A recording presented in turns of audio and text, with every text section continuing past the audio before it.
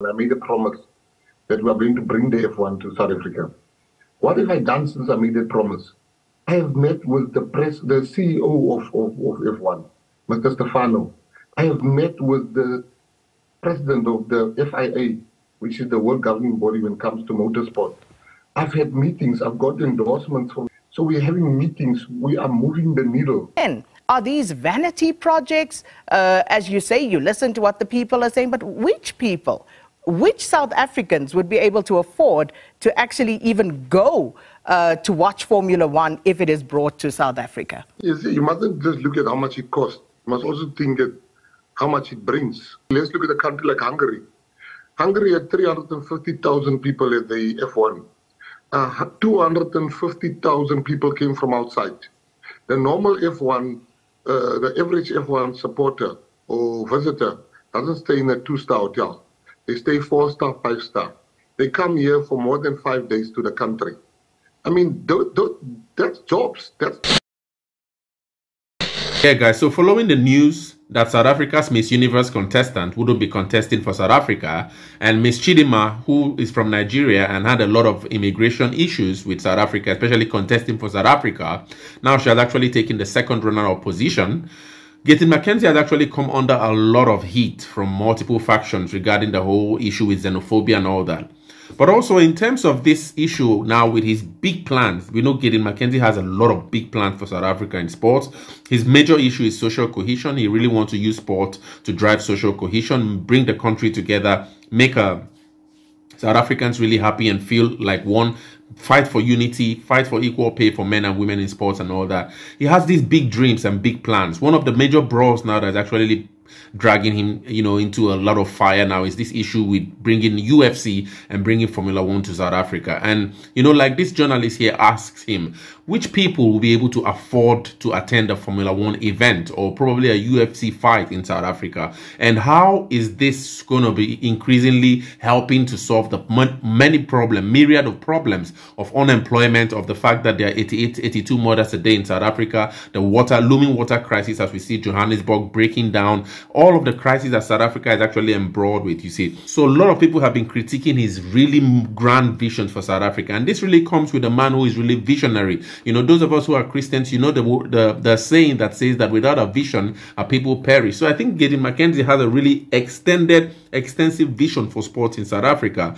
But there's a massive backlog of poverty and, that kind of like strain that seems to be slowing him down in a way in trying to implement this thing. But he's really bullheaded. He doesn't care. And I really like the fact that, he responds to this question about, would people be able to afford, to attend a Formula One race or a UFC fight, with a very interesting and I think I would argue a capitalist move, in such a way that you don't really necessarily have to ask, how much you to take to actually have these events, but how much will it bring? And by the income and the revenue it brings to the nation, by the income and the confidence it brings to South Africa, probably that could be one way in which the society or the economy could be helped. But a lot of people have critiqued that response and argued that, his approach to kind of like pursuing these dreams have to be balanced. In other words, consider those who are the 33-something% of South Africans who are unemployed and even unemployable, and how that would actually have effect, what kind of perception these people will have when these grand plans and really these large groups of really wealthy people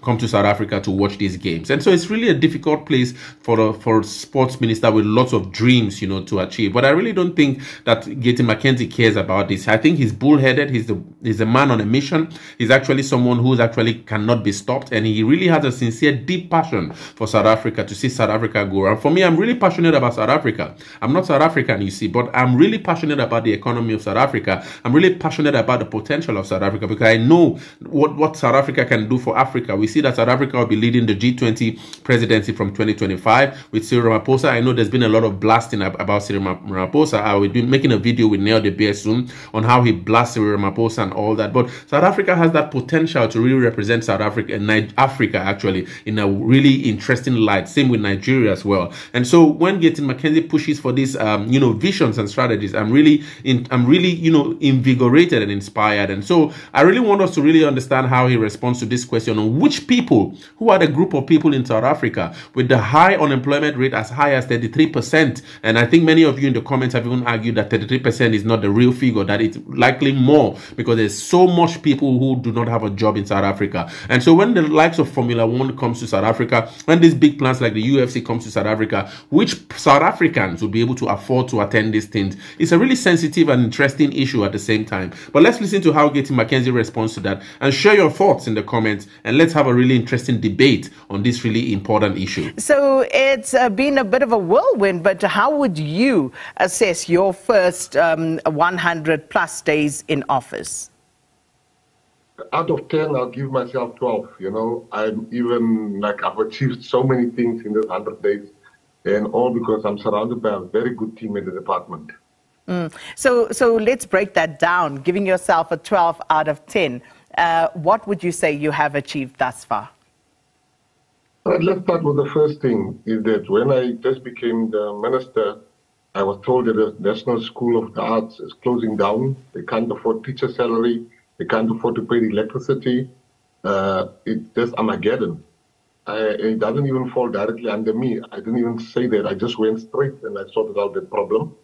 Make sure we put them on the right track. Now the school is operating. 500 kids can still go to school.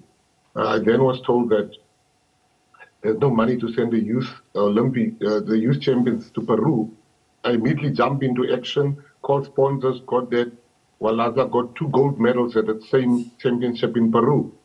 I have been told that a week before that the basketball under 18 African basketball championship had to be cancelled because nothing has really been organized by the South Africans. I jumped in with my whole team. Voila, we have one of the best under 18 FIBA basketball championships. So I'm saying to you that I've achieved a lot in the thing together with the team that we are leading. And of course, people have lauded you for that, and others, of course, expressing concern that wherever Minister McKenzie goes, he's making promises and commitments, and will he be able to keep to those? Just last week, you promised to campaign for equal pay for men and women across all sporting codes. So what is the plan there? How are you hoping to achieve that? Let me first start with the first part of your question about the promises. That's what politicians must do. You must tell people what you're going to do for them. So, I mean, you can't just do for people and not tell them, this is what I plan to do for you. Some plans I have people say, now, that's not important. And then what I do, I then leave those plans. So, of course, I have to tell people what I'm going to do for them. You know, this thing where men and women in America, for instance, they are getting a right to pay men and women equal. You know, we should leave this thing where we always think that men's sport is the one that you pay people according to the income at the gates. There's sponsorship, there's all those things. They got nothing to do with gate takings. I think we must try to pay men and women equal. Cricket has done a lot more than any other sport in that department so far. They are not where they should be, but they are strong on their way there. So you say, you know, as a politician, you should be telling people about your plans rather than empty promises. So if we talk, say, football, there's Banyana who are in action tonight. What is the plan to actually bring a salary parity for men and women in football? You know, let's take something that, you see, football is not totally in my hands, simply because governments should never be seen to be totally interfering in the administration and the running of football. What you can do is, you know, we give SAFA money. We met with SAFA, for instance. We said, listen, we need you to qualify for the African Nations Cup. We need you to qualify for the World Cup. We need you to host the AFCON Women's Nations Cup. And if they don't do that, we will stop giving them money. So in that department, what we are doing is we are motivating them to say, you will lose the grant that we give you if you don't perform that. But let's take something that's in my hands, like the F1. I made a promise that we are going to bring the F1 to South Africa.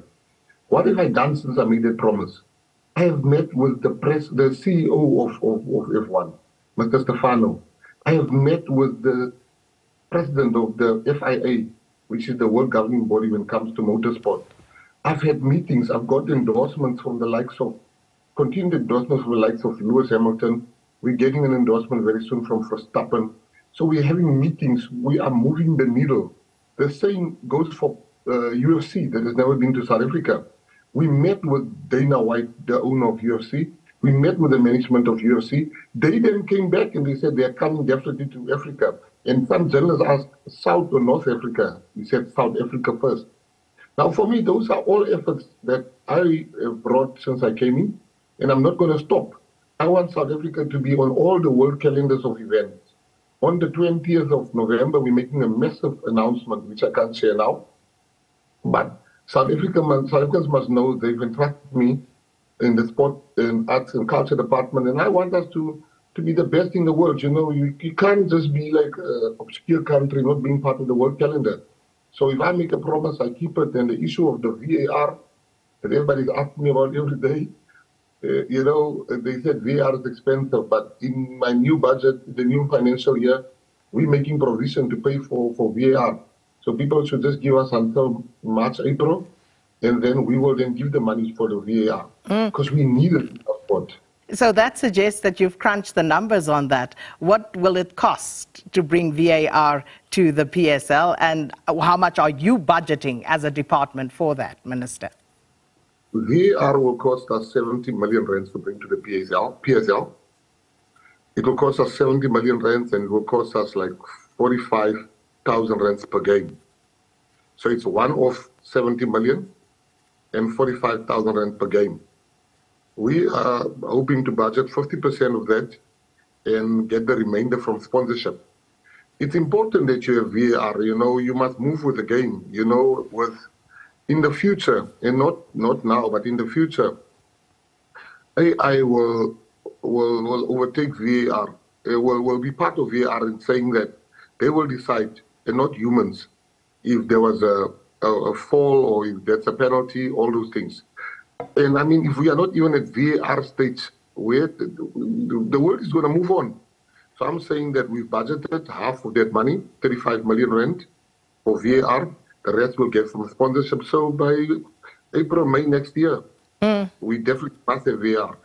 So why does the Department of Sport, Art and Culture have to do that? You've got the PSL. One would imagine that they are adequately funded.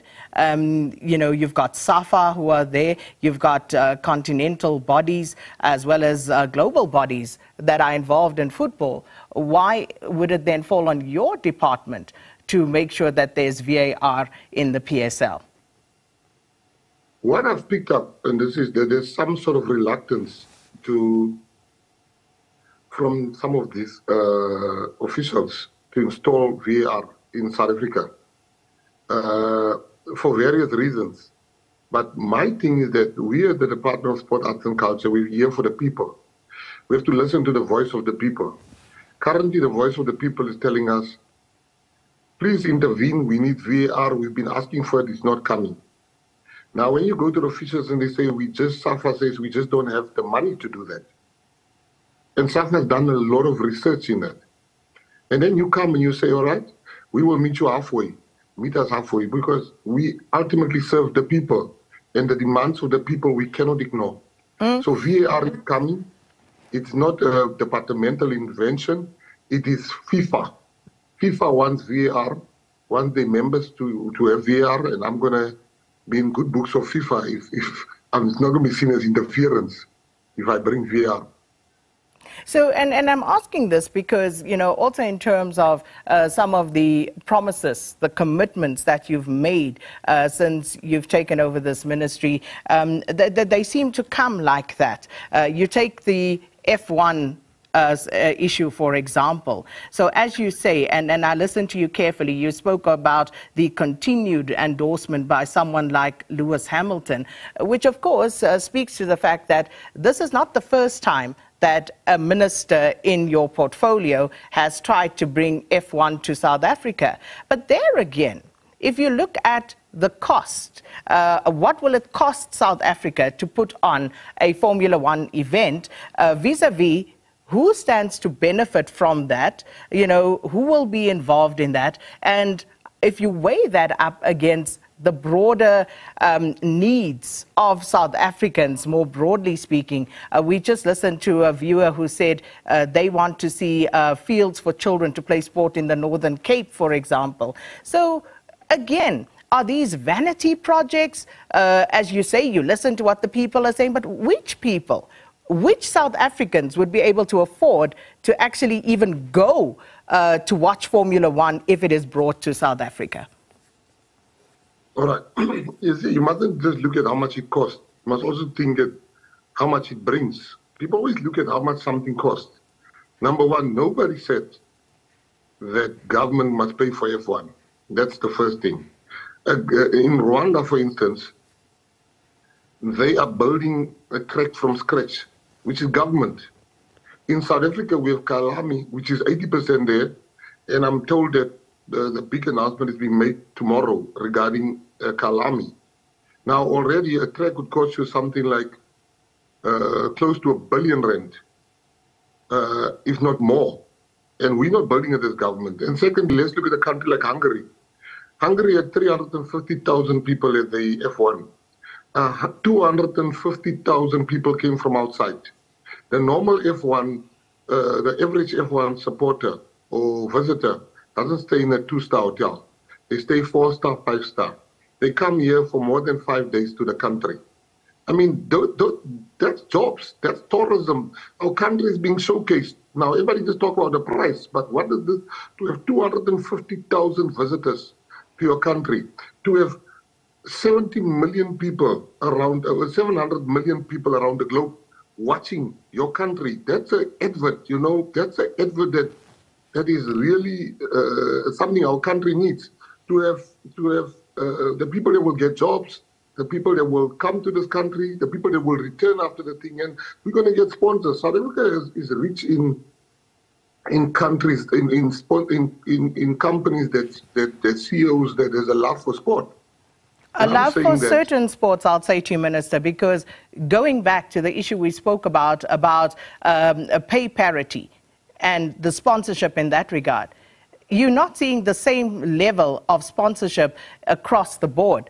You will have women's sport that are lagging behind, have been lagging behind, are still suffering, whereas everybody is jumping to support and sponsor the Springboks, to support the cricket team. You know, so those sort of things would suggest that government needs to interfere in a meaningful way that says there must be rules in terms of what sponsors can, how much they sponsor, where, on what, so that you can spread that pie more evenly. And that's what we're not hearing. You know, to say that people sponsor, yes, they sponsor what they want. And this is why the picture remains very uneven, Minister. Do you have any sort of plans to intervene in that way when it comes to the sponsorships?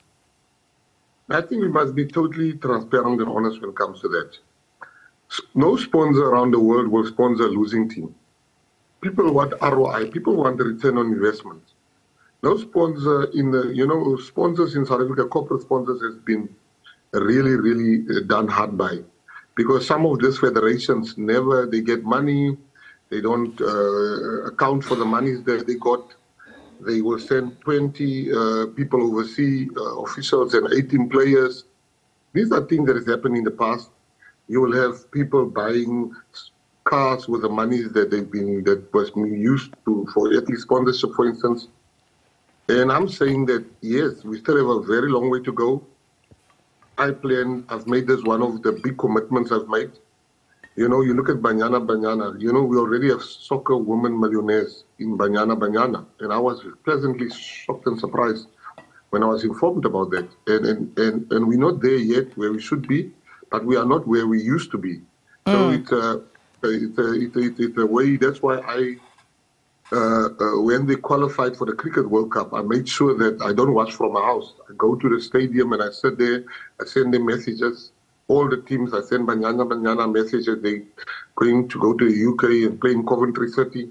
I send the cricket, spoke to the women's cricket team. What I'm saying is that the fact that it was a subject that's taboo prior to me coming in, now I'm bold in saying that we must treat women in sport better. And I'm not saying the sponsors and the corporates are all 100%. No, we still have issues there that we need to sort out. Okay. And I can tell you, All right. we're getting there.